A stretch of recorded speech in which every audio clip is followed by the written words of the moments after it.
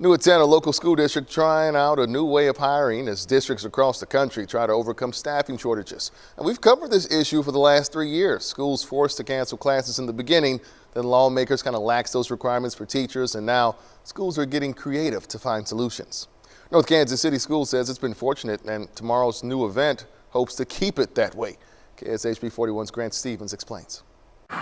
At a time when other school districts are cutting bus routes and cutting hours to make up for lost workers, the North Kansas City School District says its classrooms are doing all right. We've been very fortunate. Fortunate may be one word, strategic may be another. District Executive Director of Human Resources Don Smith says the district kept workers with competitive pay and benefits, only losing staff to retirement. We continue to always have challenges, but with those challenges, we try to be more proactive versus reactive. Take school bus drivers, for example. The district says it stayed competitive and stayed proactive in filling these positions, making sure they were filled at a time when many other districts found these seats empty. Smith hopes to keep it that way. We're doing well with our vacancies. We have room for improvement. She says that room means 121 more staff members in a few key areas that have been more challenging to fill. We're focused on bus drivers, food and nutritional service, paraprofessionals,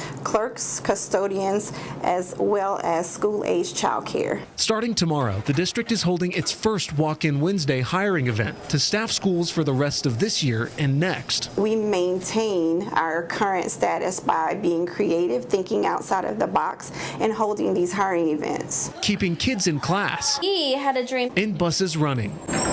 Grant Stevens, KSHB 41 News.